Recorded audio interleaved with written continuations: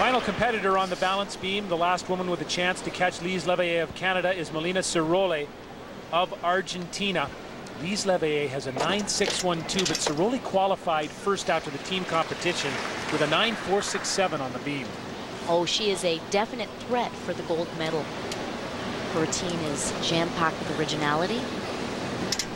Full twisting back handspring into a full twisting chest roll. No one does that in combination. Two twisting elements, extremely difficult to connect. You have to be so straight out of the first in order to initiate the second one properly.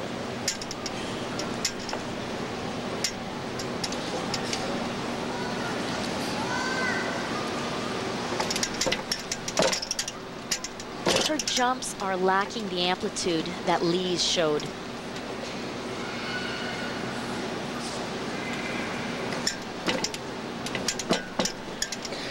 And that is a fairly basic acro gym series. The athletes are requested by the judges to show jumps and tumbling elements in combination, and that one was fairly simple, so that'll affect her composition score.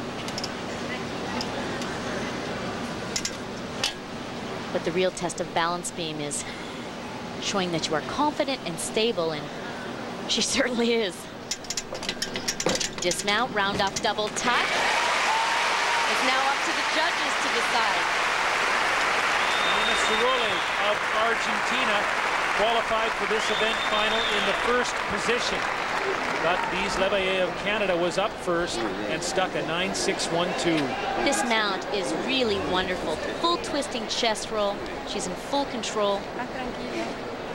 Take a look. Full twist, right into another full twist. That changes level. That's impressive. 9.387 is the score for Melina Sirolli, which means